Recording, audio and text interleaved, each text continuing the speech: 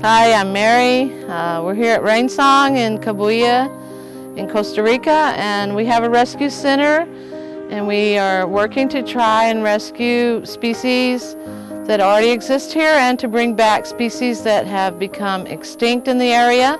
And we're very active with our reintroduction program, and we do a lot of releases. All the animals that we rescue that are healthy enough to be released, we release them.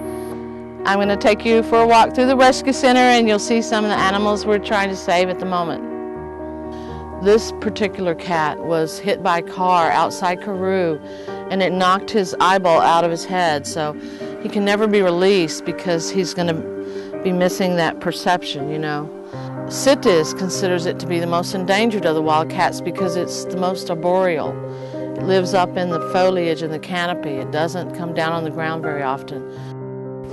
This is Mona Lisa. She's maybe 5 weeks old. She's a howler monkey. She's the victim of a coup, a takeover. So she lost her tail and she had a terrible wound across her back, which is almost healed. Hopefully I think she's gonna make it. She'll be our first save. If she survives, it'll be the first time we were able to save one. If you want, we can go see Kinky now. Princess! She was electrocuted. About a quarter of her body was just, there wasn't even skin.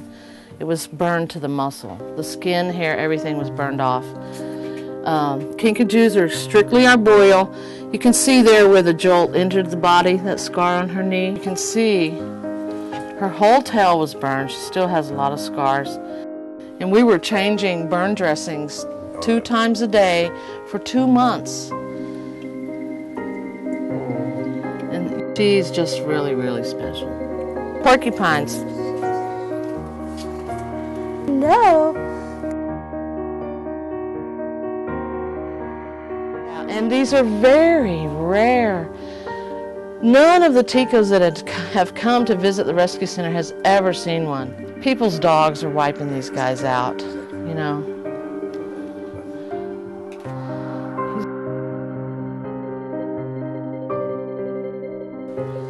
He was taken as a pet by ticos, and then they decided, oh, this is a lot of work. Let's get rid of this monkey. They took him out in the forest and let him go. Howler monkeys came along and thought, hey, breakfast buffet! And they shredded him, and the vet could not save his arm.